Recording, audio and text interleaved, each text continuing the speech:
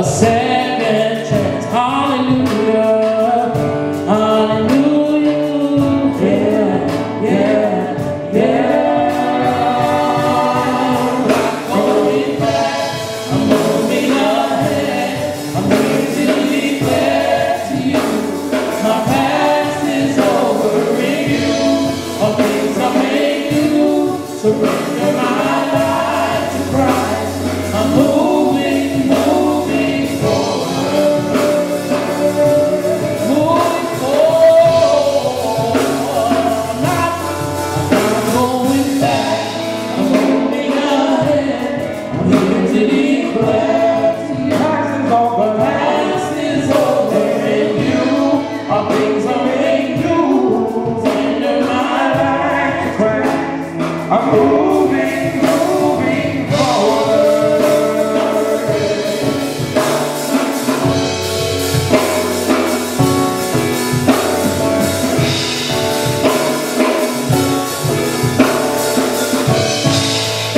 I like this part that says, you make all things new, yes, you make all things new, and I will follow you forward.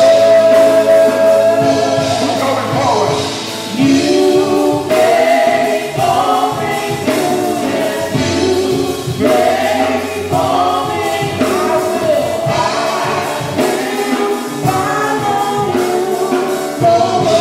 Come on and sing that with us tonight. Hey, you make all things new, you make all things new, and I will follow you forward. You make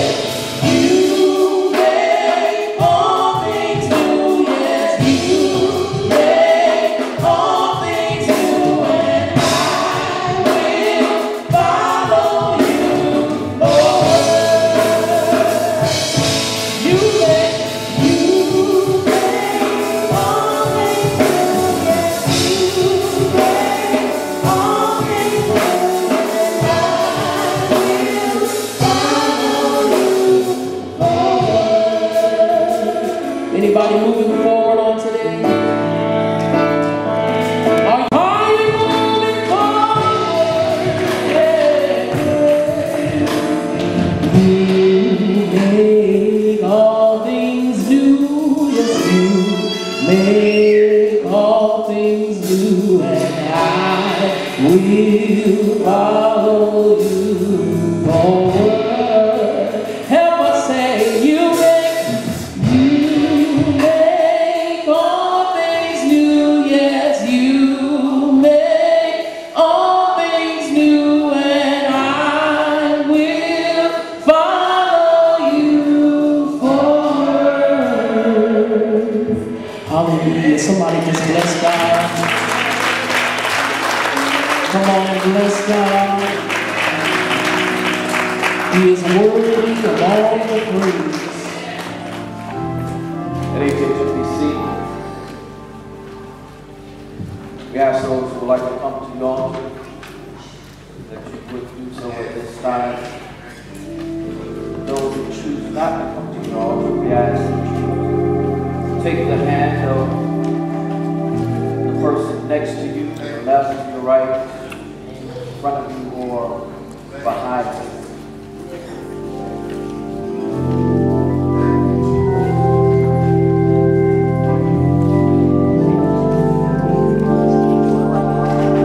Oftentimes, the devil, who is described in the word as going to and fro, seeking, he may devour. He's described as being as a roaring lion. But that's one who has a big ground but no bite. But the thing about a lion is that whether he bites you or not, he can captivate you with his roar. then you become defeated by your own fear. Somebody said, what are you saying, Reverend? Often we become defeated in our own lives because of our own fears. That comes from a lack of communication with our protector.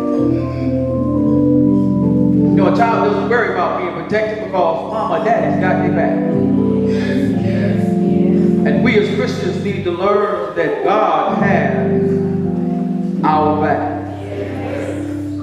And so as we pray today, I invite each of you, as I have, to search your heart. Ask God to renew a right spirit within you and allow you to stand on the promises that He's made to you. Pray with me. Father, we come to you today. We thank you for your amazing grace. God, the grace that saved a wretch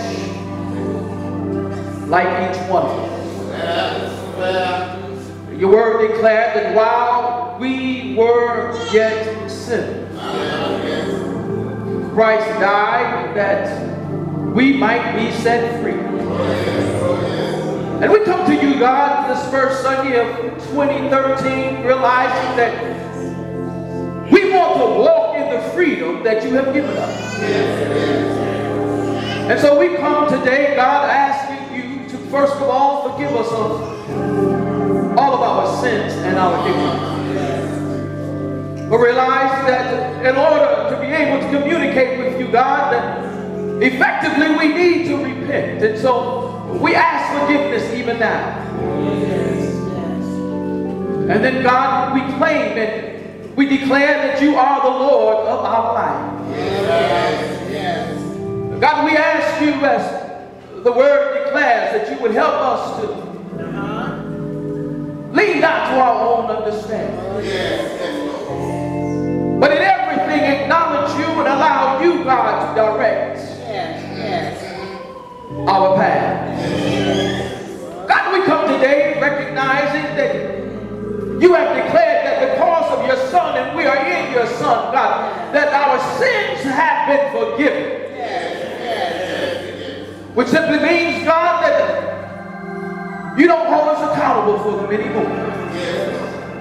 And so I pray now, God, for each and everyone under the sound of my voice. God, that this year we will begin to proclaim that we are victorious in Christ, that we are more than conquerors, that we are heirs and joint heirs with Jesus Christ. And God, that we will serve notice on the devil and let him know that we realize that he has power, but he does not have all power because you gave that to Jesus.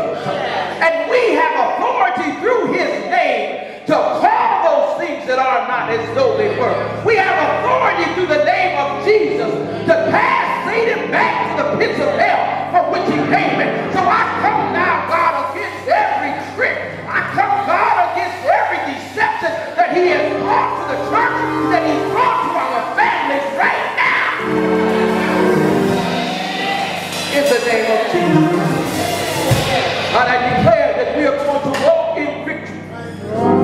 We're going to walk according to your word. So this is what you have told us in your word. Now, God, we invite you into these services.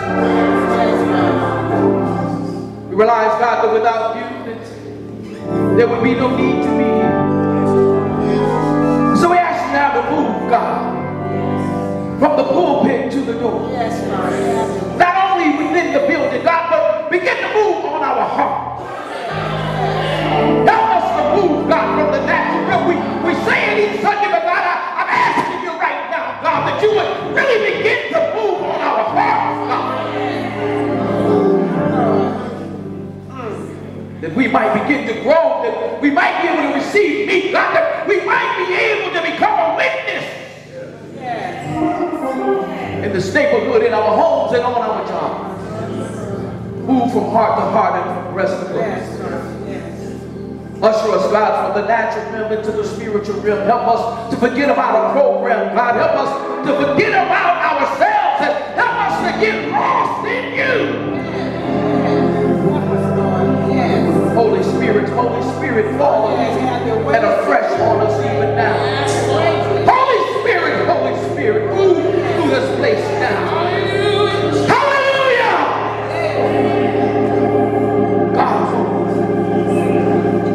and touch us. God, your people stand in the altar, some stand in the congregation. God, you know what it is that they stand in need of. I pray now, God, that as they exercise their faith, as they petition you, God, for whatever it is that they need according to your word, that you will begin to move and show them, God, that you're not just the God of Abraham, you're not just the God of Isaac, you're not just the God of Jacob. And that you don't just answer prayer for bishops, you don't just answer prayer for apostles, you don't just answer prayer for preachers, but you answer the prayer of your people.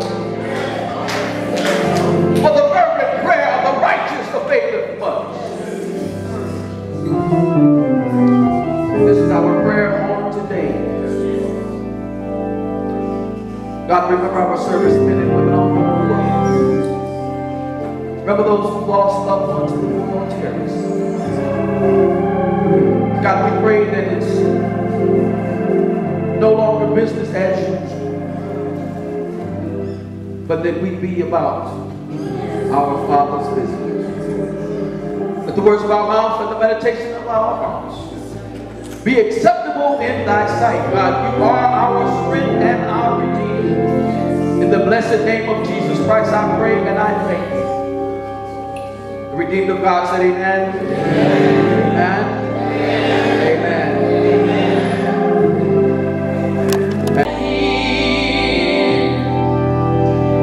In your presence, Lord, with our arms open wide,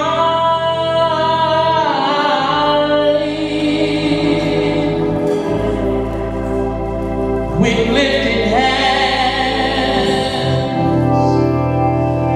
and in open heart, we welcome you to abide.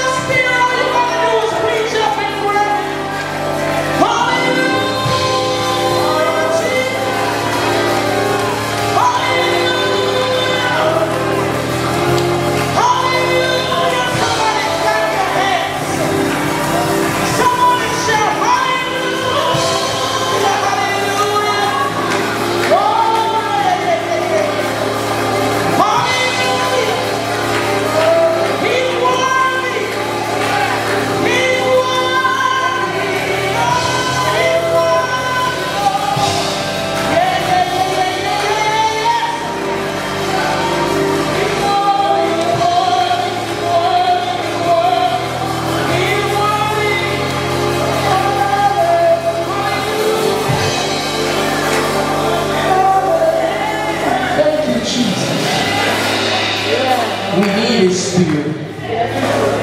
His Holy Spirit. Oh, hallelujah. Somebody clap your hands.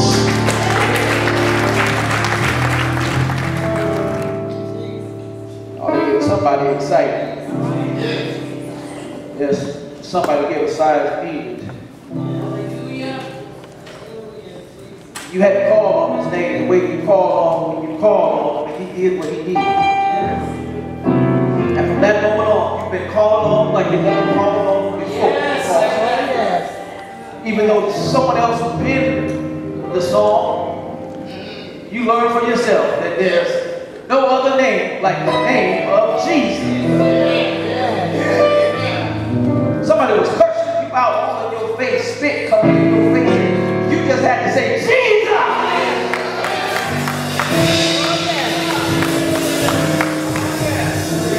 Child acting like they didn't have no sense, like you wasn't the one to birth them, like you wasn't the one that provides some food for them or put some food in the refrigerator, and you just had to say, Jesus!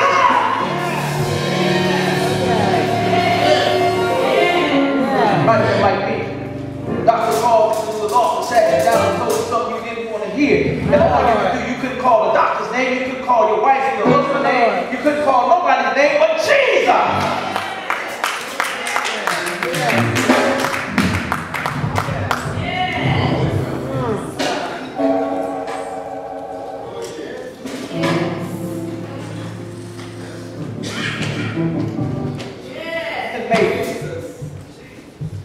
Maybe you can't call His name like I call it because you haven't allowed Him to do nothing for you.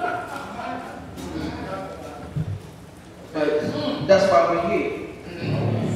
Because as soon as you decide that you become Lord of your life, He will give you an experience. That you won't care what anybody says. You don't care how you look. You will call on His name. I said, Reverend, go ahead and get the food. You don't know, I'm already preaching. Really.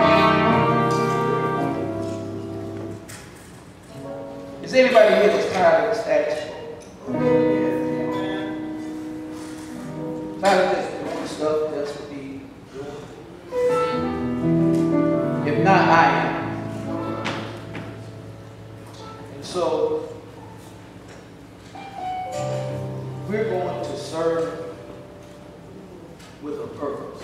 In fact, I need somebody to help me out. I think we need to get a man that says serving with purpose. So everybody can be reminded. Somebody jot that down. We got that on the video, so we can come back to this. Serving with purpose.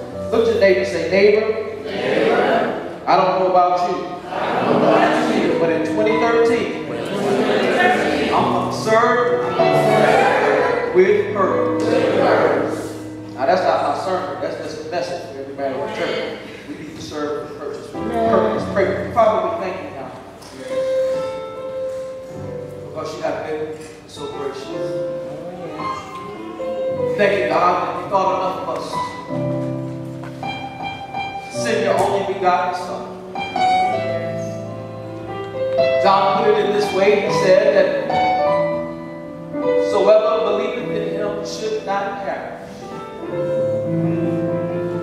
but have everlasting life. Thank you, God, that you thought about HHMBC, that you visited us this morning with all that's happening in the world, the wars, famine, homicides, all the sin. God, you stopped by this little church to affirm to each one of your children that you're not too busy for us and that you love us. God, thank you for making us important to you. Help us to make you as important in our lives. Now, God, allow the words of my mouth and the meditation of my heart to be acceptable in thy sight. God, you are my strength and my redeemer. Move us now from the natural to the spiritual, that we might be able to hear what you're saying in the spiritual. We might be able to see in the spiritual. That whereby enabling us, God, in this year to serve with purpose. In Jesus' name, amen. Last week we left some handouts. We're still in the back of this handout living by the book. If you did not pick one up, we ask that you go ahead and get one on your way out. It's on the table in the vestibule. If you did pick one up and didn't read it, we're going to ask that this week you go ahead and read it, because it will help you along with this sermon series that we are preaching, and that is the anatomy of a functional church family. And so we'll be talking about the anatomy of a functional church family, part 2, on this morning. We also did some training on this past Wednesday at Bible study. And our premise is that a functional home family facilitates a functional church family. And there's too many churches that look good on the outside, and all types of ministries that are going on, but they are dysfunctional, like a lot of families. They look good on the outside. People think everything is fine, but on the inside, the family is dysfunctional. And unfortunately, in dysfunctional families, most folks don't want to admit that they're dysfunctional, or you don't even know. I shared my testimony. I didn't know I was dysfunctional until I started to see how families were supposed to operate. So, your pastor will first admit I grew up in a dysfunctional family, but I thank God that He realized He loved me enough that He adopted me into a fully functional family. And I'm okay now. Amen? Amen. Sister Monica said I'm crazy, but I'm still okay. Amen. Ephesians 5:24 says, therefore, just as the church is subject to Christ, so let the wives be to their own husbands in everything. A lot of times we preachers get in trouble when we preach from this particular scripture, because we live in a time and age where the devil has brought about so much deception, and he has come against the family to the point that what we call normal now is not normal according to the word. And so what Paul was saying to this church at Ephesus was for the women to have deference, not difference. And something I got a difference with every time they don't do what I tell them. I'm indifferent, not difference, but deference, which means the act or attitude of deferring, a yielding of judgment or preference out of respect for the position. And whether you realize it or not, that's what we do when we surrender our lives to Christ. When we allow Jesus to be Lord of our life, we submit or we perform deference, because we have our own will. There's some things that we want to do that Christ will tell us we don't need to do.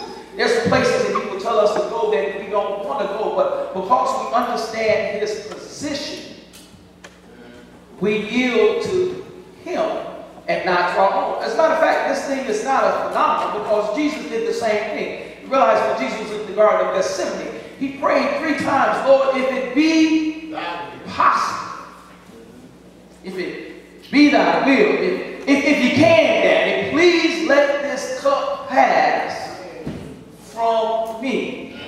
But He ended it by saying, nevertheless, not my will, but your will be done. And I was submit to you, my brothers and sisters, if we're going to have a functional church, and we're going to have a functional family, that family must be a family that overall submits to the will of God. There are some things that the family may want to do. There may be some things that the family want to hide, but we're going to have to submit to the will of God. And so what he was saying here to the woman was to submit, have deference.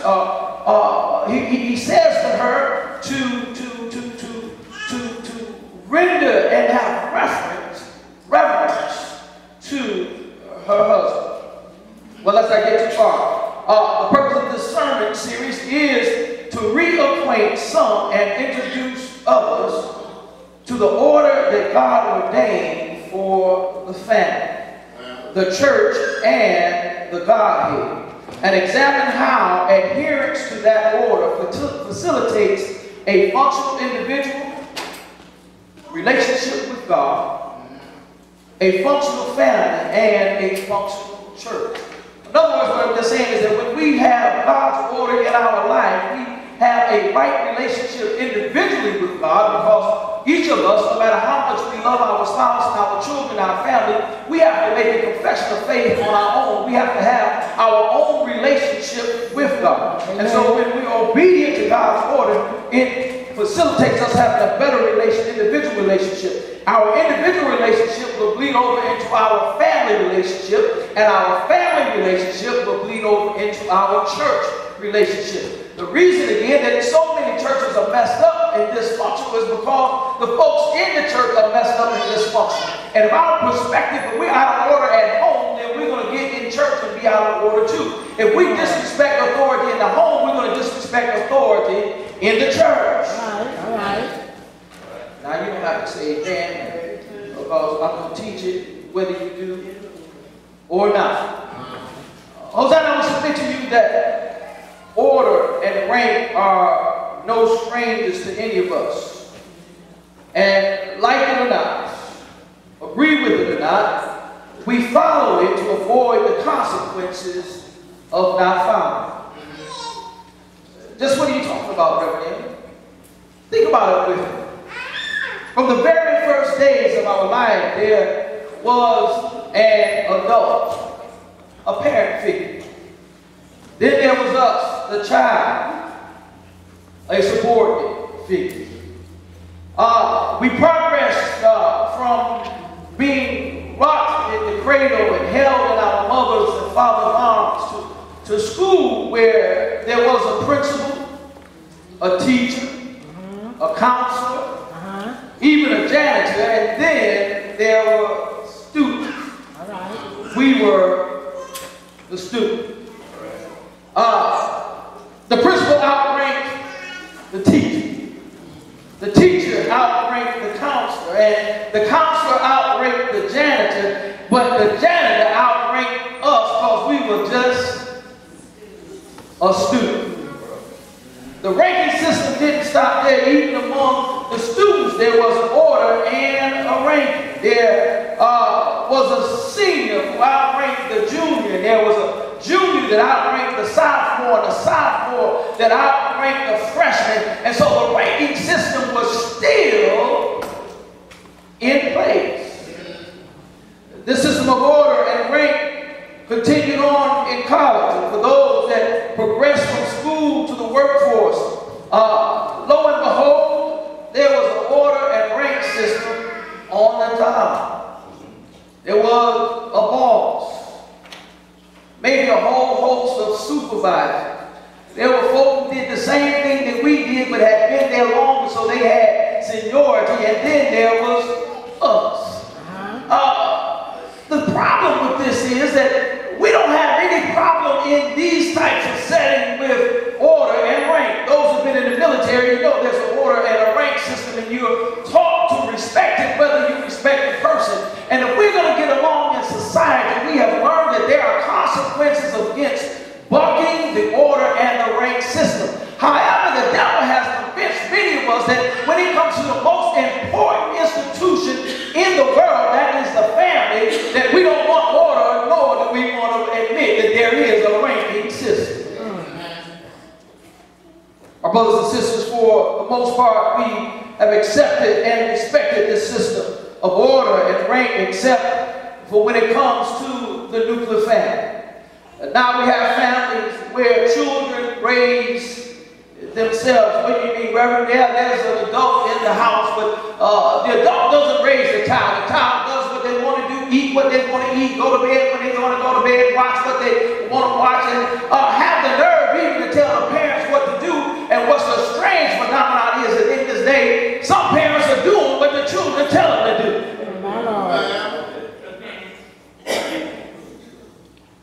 Then there's households where the husband wants to do what the wife is supposed to do, and the wife wants to do what the husband is supposed to do. And somebody's going to wonder, why is that? And that's because, in general, it's caused by sin. The sin of disobedience and the sin of rebellion. But more specifically, generations of generational curses. Years of perpetuated slave mentality, ideologies, and government interference. Then I proclaim to you today that all three of these factors that influence family and ultimately influence the church can be eradicated through prayer, education, and obedience to the Word of God. Amen. As we get prepared to understand God's order and God's ranking system, look with me at Genesis 3. Now, I want you to open your Bibles and read along with me. I'm going to be reading from the King James Version. Genesis 3. As a fact, but I do so we all read on the same note. I'll read from this Bible. Genesis 3. In Genesis 3, we find the fall of man. You may have heard the story of Adam and Eve, and God gave them some directions, and they didn't follow those directions. And while some may wonder, was Eve with Adam when she ate of the forbidden fruit, or was Adam someplace else? All of that's really not important. What's important is that God gave Adam some instructions for him and his wife. Whether he was there when the devil deceived Eve or not, Eve gave him the fruit. Whether he knew where it came from or not, he ate it. And in verse number 14, we're going to see the consequences of that.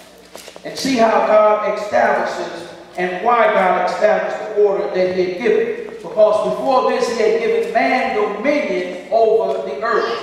In other words, even the devil, up to the point of the sin, while he was the prince of the air, God had given Adam dominion over everything. He told him to name everything.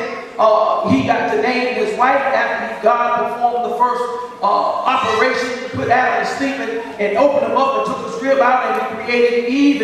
And somebody says when he looked at it, it must have been pretty because he said, whoa, man. But then after they sinned, at verse number 14 it says, so the Lord God said to the serpent, the wages of sin is death, but the gift of God is eternal life through Jesus Christ. There is a consequence of sin. He says, the Lord said to the serpent, because you have done this, you are cursed more than all cattle, and more than every beast of the field. On your belly you shall go, and you shall eat dust all the days of your life.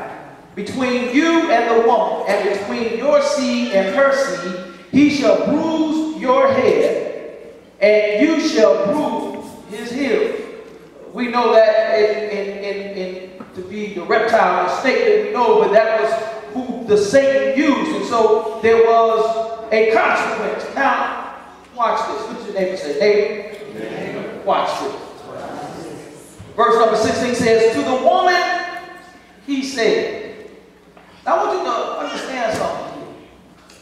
Before, every time that God came to the garden, he talked to Adam first.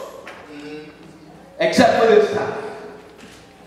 And he comes, and so now he's talked to the serpent. And he came and asked Adam where Adam was at. Adam gave him that excuse that the woman that you gave me gave me the fruit. And now when he starts this discourse of the consequence, he deals with the serpent, then he deals with the woman. He says to the woman, he said, I will greatly multiply your sorrow and your conception. In pain you shall bring forth children. And without epidurals and medication, women still experience that today. Amen? He says, your desire shall be for your husband. And if a woman is truthful, there is a desire in her, if she doesn't have a man, to have a man, and then that man is to provide protection for her. He says, and he shall rule over you. Is that what the Bible says? Now, let me ask one time. Is that what your Bible said? Yes. Don't get mad with me. Get upset with God. Now, that does not mean that a man, this rule is not the sense that the man is a master and the woman is a slave. It's the same sense that God, in his Godhead, while God the Father, God the Son, and the Holy Spirit are one, Jesus as the Son is ruled by his Father. There is still a ranking system. Do we understand that? And then he says to Adam, verse number 17, then to Adam he said, because you have heeded the voice of your wife, and you have eaten from the tree, which indicates that Eve must have had a conversation with Adam prior to Adam eating. Can anybody see that? I don't think that's an eisegesis. I think that's a good exegesis. He says, and because you have heeded the voice of your wife. And I've said this, that beside every good man is a good woman. And I used to say this to my wife. I developed this idea in high school that a good woman will get a man to do anything that she wants him to do. And it just goes back to right here. Now, you don't have to agree with that. That's my methodology. All right? But that's what I said. But he says, heed the voice of your wife and have eaten from the tree of which I commanded you, saying, you shall not eat of it. Cursed is the ground for your sake. In toil you shall eat of it all the days of your life. Both thorns and thistles it shall bring forth from you, and you shall eat the herbs of the field. In the sweat of your face you shall eat bread, till you return to the ground, for out of it you were taken, from dust you are, and to dust you shall return. God establishes the order and the rank system in the family. Some would say that Paul did it as he speaks here in Ephesians, but I want you to understand, Adam and Eve were not Jews. Adam and Eve were of no ethnicity. They were of no particular culture. So we can't say, well, that was the culture of the time. Adam and Eve were an institution that God created, which was marriage. They didn't know what marriage was until God created and termed it marriage. And so he created this rank system. Now what I was submit to you is that when we can't understand that rank system or can't follow that rank system, then it becomes difficult in the church. Because, let's think about it really. If a woman can't reference or reverence her own husband, that she can see, how in the world can she reverence a God that she can't see? Okay, amen, brother. But now I want to move, because we want to establish, I want to move to what God says to the husband. If you notice in Ephesians 5, there's 3 verses that talk to the wife. We talked about those on last week. But I want you to look at how many verses he uses to talk to the husband. Over twice a minute. Somebody said, well, Reverend, what are you trying to say? The husband is given a higher rank because he's given more responsibility. And with more responsibility comes more work. Look with me at Ephesians 5 and 25. He says, husbands, love your wives,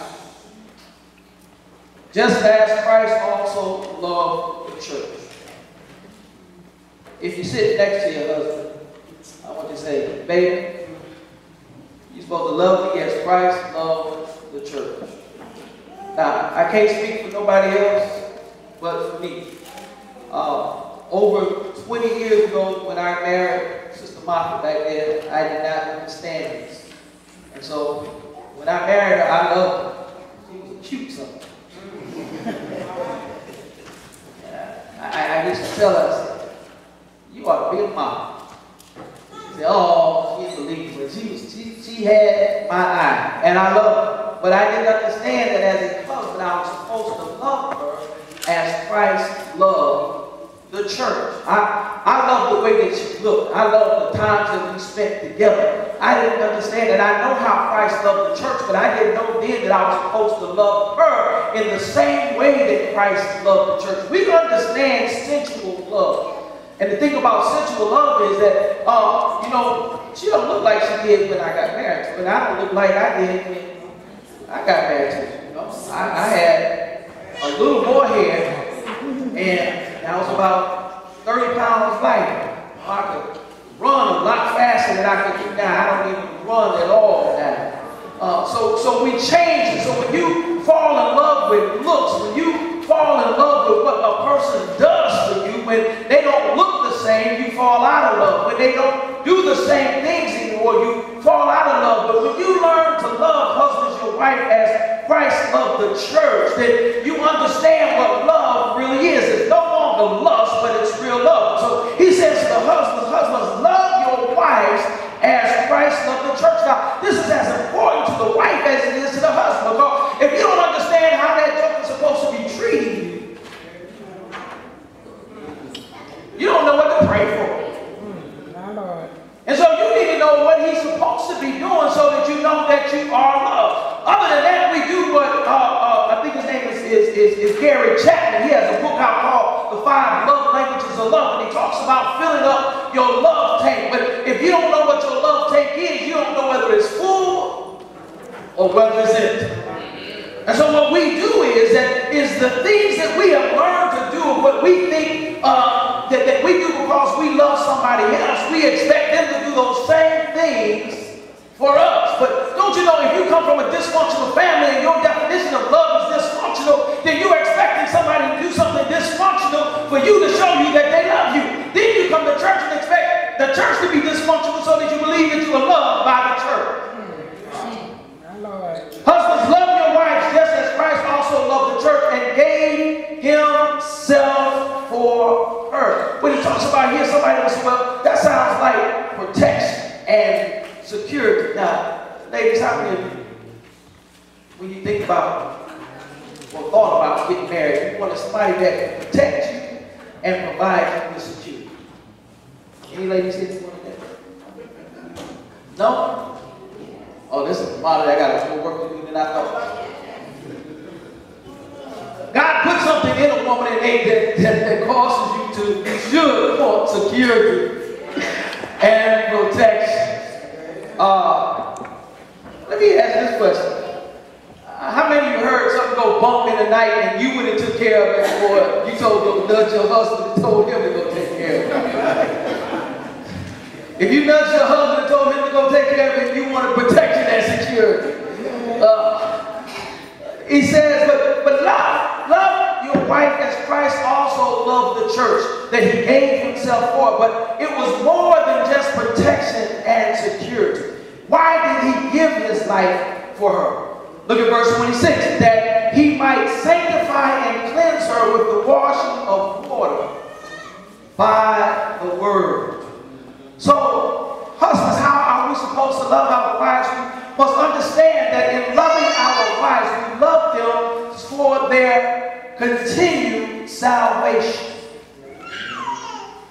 When you love your wife for her continued salvation, you will change the way you make choices and decisions. Right. See, a master will just make a decision that's based off of what's convenient for the master.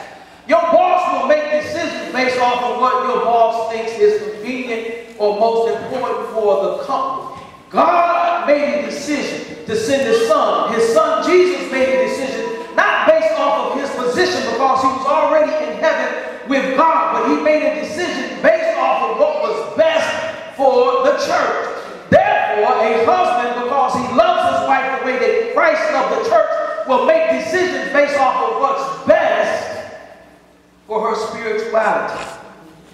Sometimes what's best for her spirituality is not what you want. And so it doesn't become we doing this because I say so. It becomes we're doing it because this is what the Bible says and this is what's best for our family.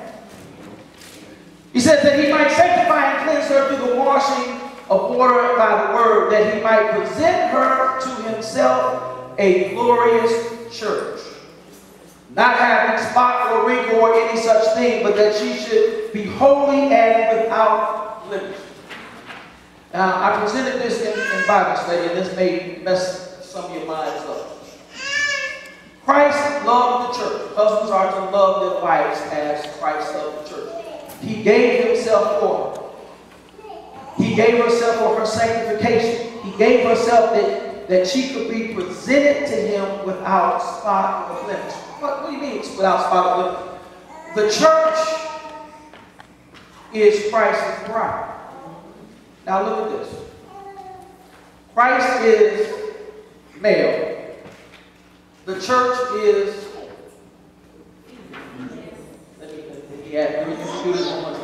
if Christ is male, then the church is female.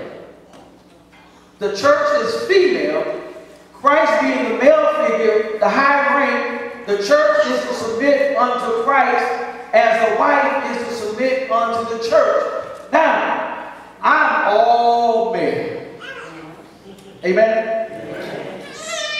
Although I'm all male, my position is I'm not Christ. I'm a part of the church. And so spiritually, my function becomes the function of the wife. I'm not in charge of HHMBC. I just have a position by rank that God has put me in. But the church is female, which means I have to know how to submit unto God. And if I submit unto God, then I'm not going to do anything to my wife that God doesn't want me to do. Amen. And so when women, if you can understand that if your husband is loving you the way that Christ loves the church, you should have no problem with submitting unto him.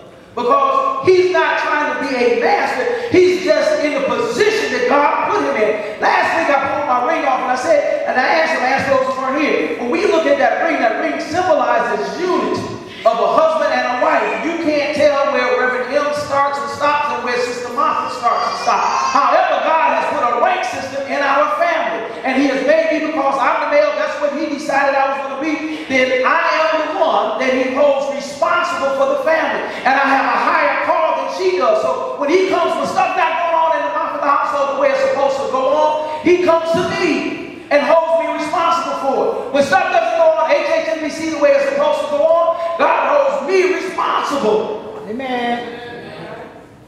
And that's why I'm telling you where your position is.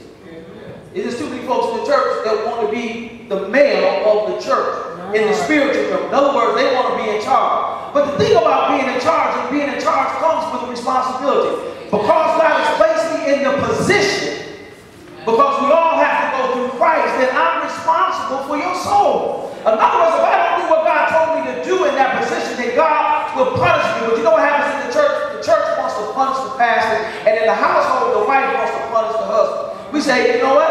I'm going to get a joker 3 chances.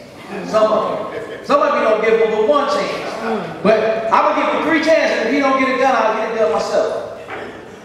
That's not what the Bible calls for. My time is moving on. Let me move to verse number 28. It says, so the husband is to love the wife as Christ loved the church and gave himself for her. Verse 28 says, so husbands ought to love their own wives as their own body. Why did he say husbands ought to love their own wives? Why did he just say husbands ought to love their wives?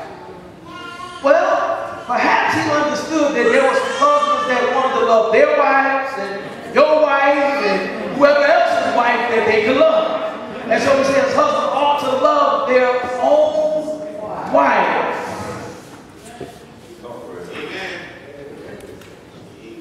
As their own bodies. Now, unless you're crazy, women usually show vanity more than men, but in this day, men and women both show vanity. No man is going to hurt himself. He's going to take care of himself. He's not cutting himself up. He's not going to just let himself go if he's in the right mind. So what it's saying is, if you are led by God, husbands ought to love their wives as their own bodies. You don't beat yourself up.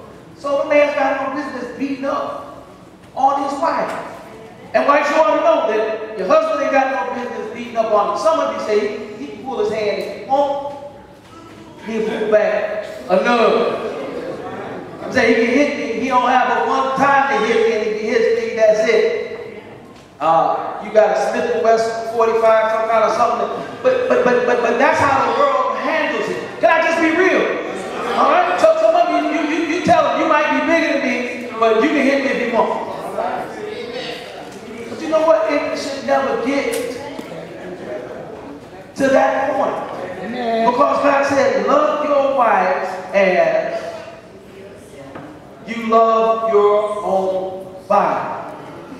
It says, he who loves his wife loves himself. Why does he love his wife love himself? Because they are one.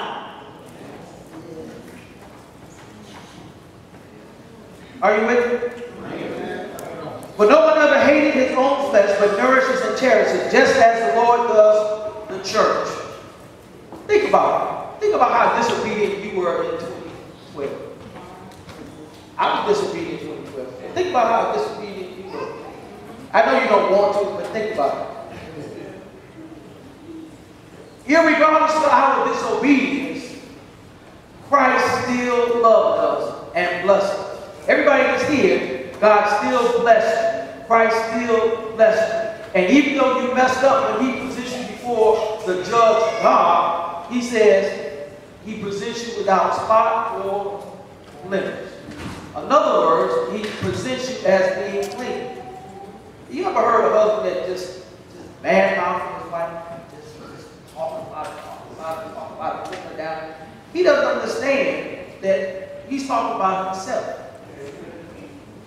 Right? And he doesn't understand how to love her the way Christ said he's supposed to love her. Now, I say this to Sister Martha. This is in our house. You know, I'm not a big guy. And, you know, we about the same size now, so she hit me the right way, she might knock me out.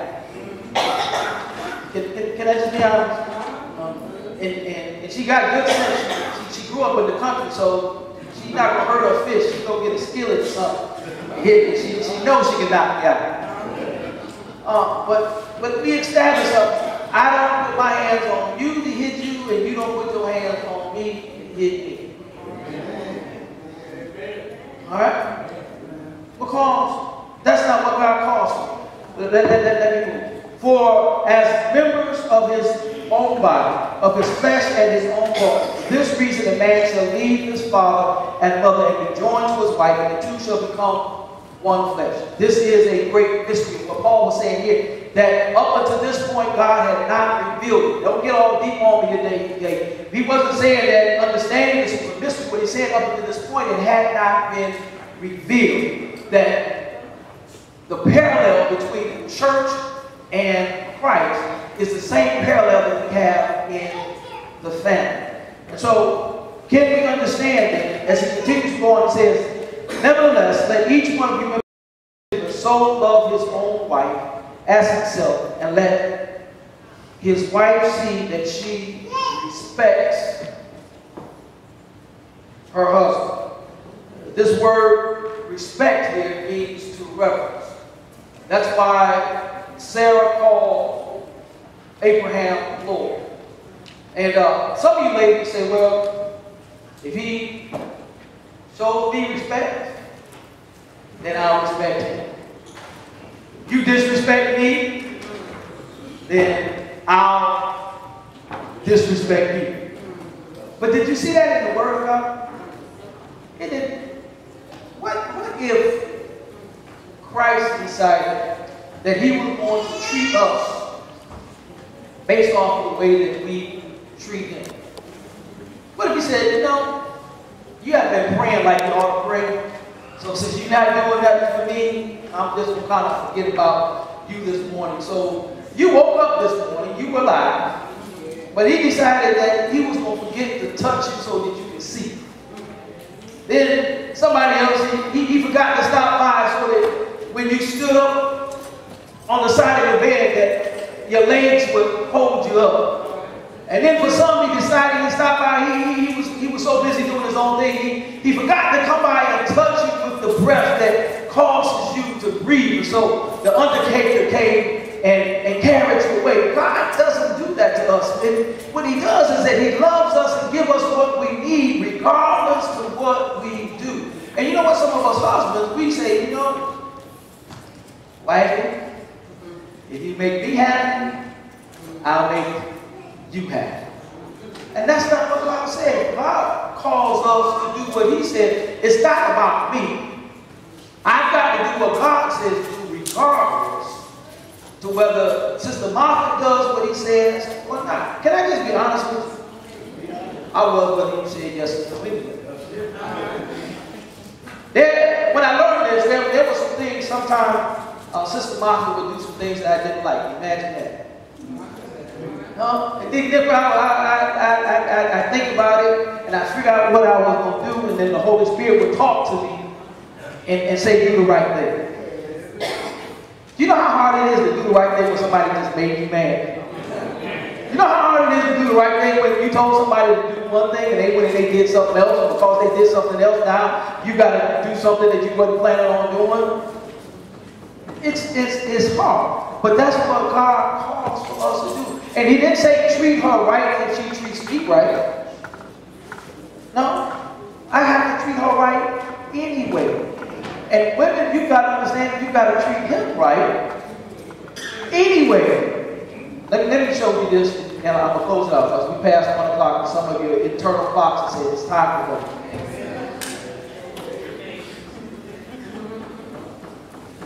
You have God, the Father. You have the Son.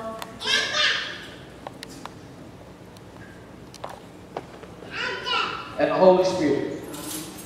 The Bible declares that all three are one. In the spiritual realm, while there's still one, there is order and reign. Imagine if the Son, when he came to the earth, he said, you know what, I'm equal with the Father.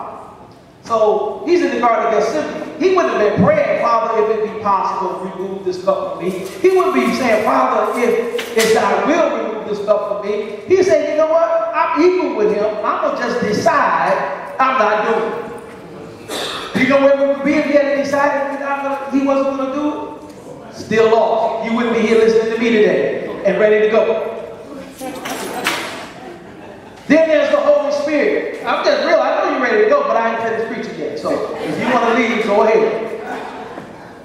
The Son. Then there's the Holy Spirit. The Holy Spirit has to be submissive to the Son. So the Holy Spirit is the God that's in us, that we carry with us each and every day. But if the Holy Spirit decided that he doesn't want to listen to the Son doesn't want to listen to the Father, we got chaos going on. Matter of fact, we would be worse than what they call schizophrenia. Because if we're saved to have the Holy Spirit trying to do his own thing, we read the Word of God, the Word of God tells us to do something else. We don't know if it's the devil talking to us or the Holy Spirit is talking to us or us talking to us. We would just be all messed up. But there is a rank system even in the Godhead, God the Father, God the Son, God the Holy Spirit. We will accept that, but when we come down to the family,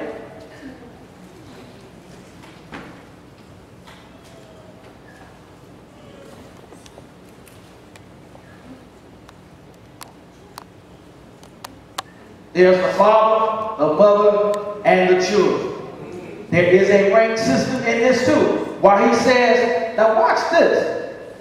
This relationship, all three are one. He says these two become one. Clearly identifying that these two are over the children. But these two become one. But just as God the Father, the Son, and the Holy Spirit, there is a rank and an order. There's a rank and an order in this. Now, we talked about, and I'm about to close, a functional church.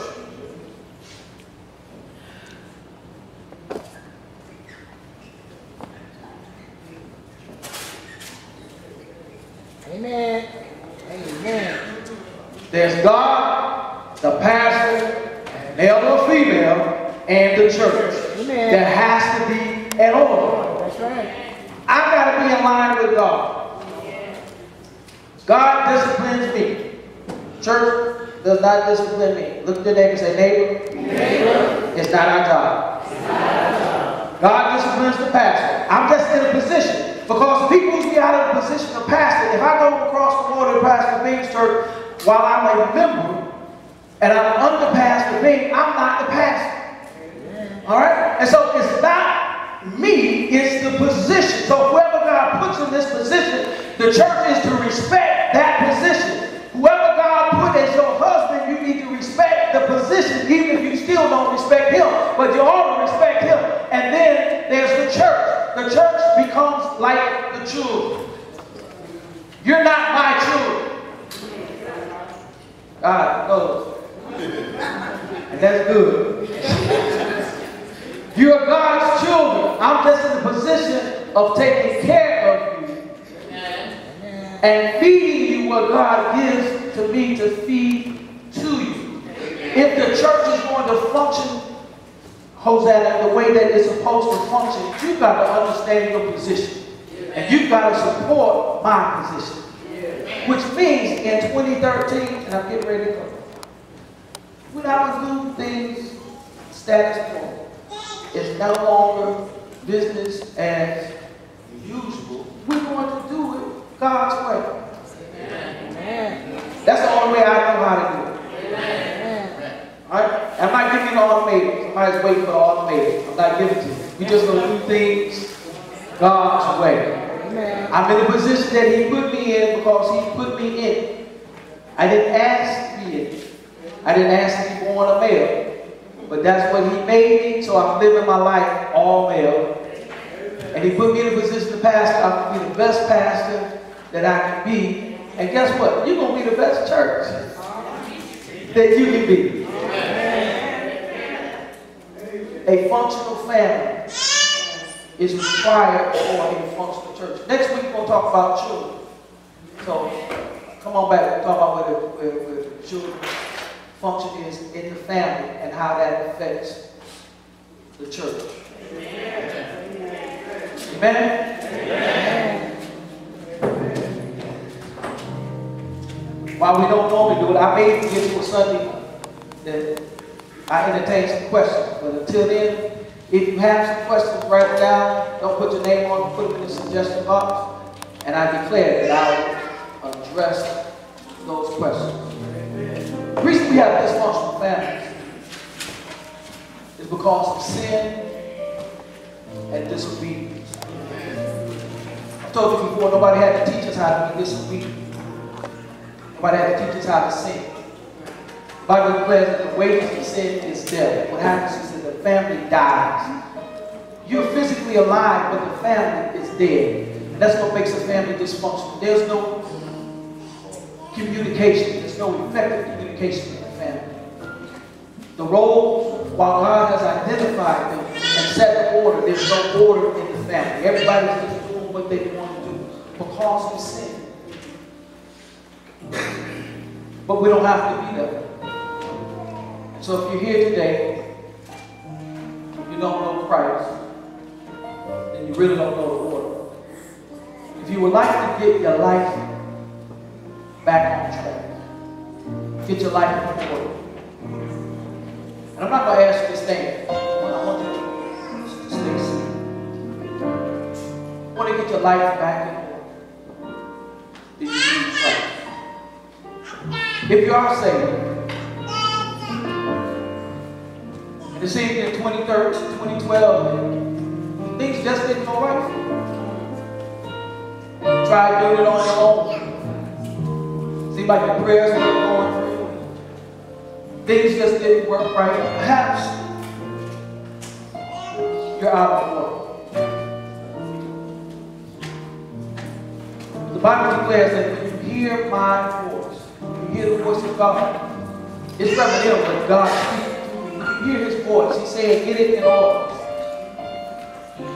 Like He told Hezekiah, get your house in order. He said to Hosanna, Hosanna, get your house in order. Your house at home, your house, the church, get it in order. because we will surely die. You have an opportunity, every eye closed. Every eye closed. Every head bowed. I don't want anybody to look around at anybody else.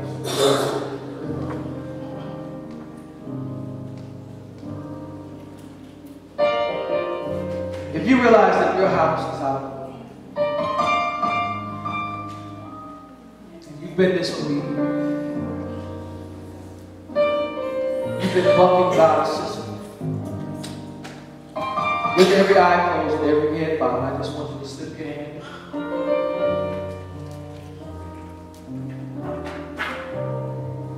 The first thing that we need to do in order for God to work with us is that we have to admit that we have sinned. And I got both hands up.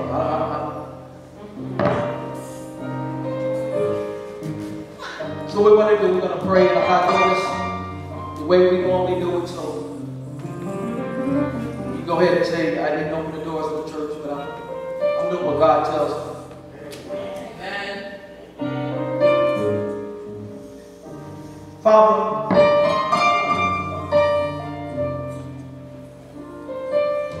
we come to you today realizing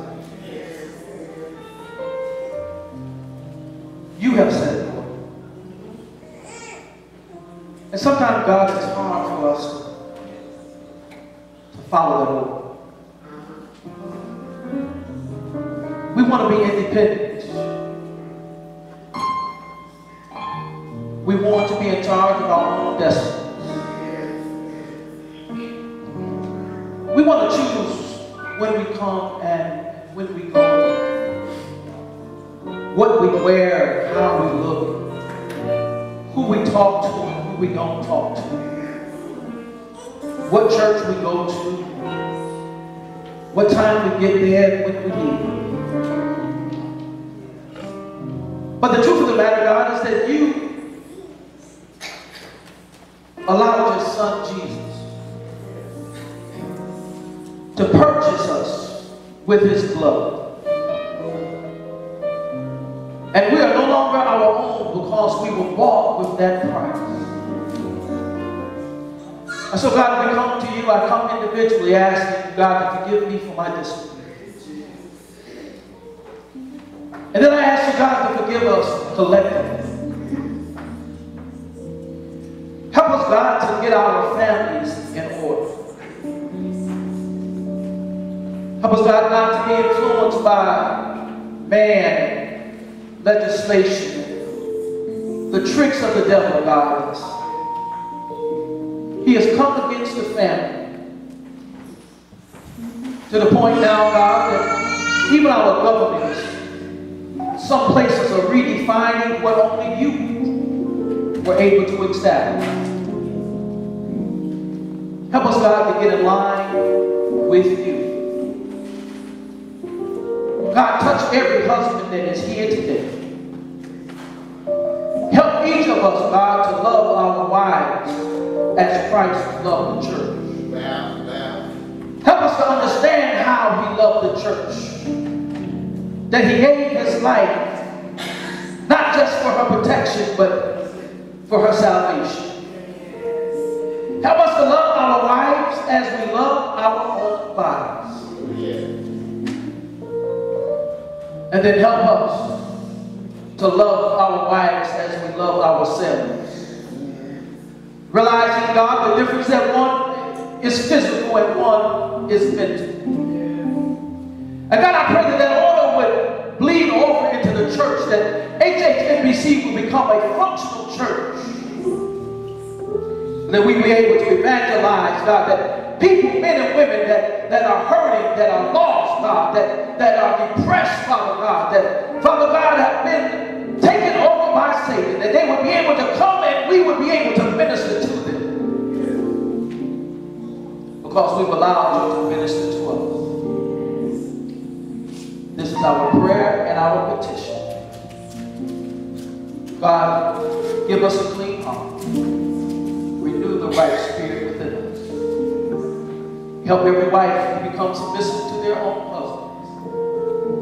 not as to them as a man, but as unto Christ. As the church is submissive unto Christ. This is our prayer and our petition. In Jesus' name. The church said amen. Amen. Amen.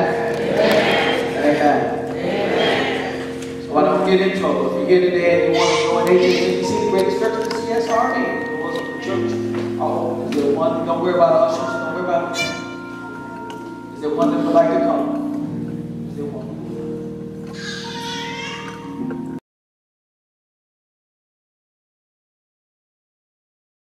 Amen. Let us stand.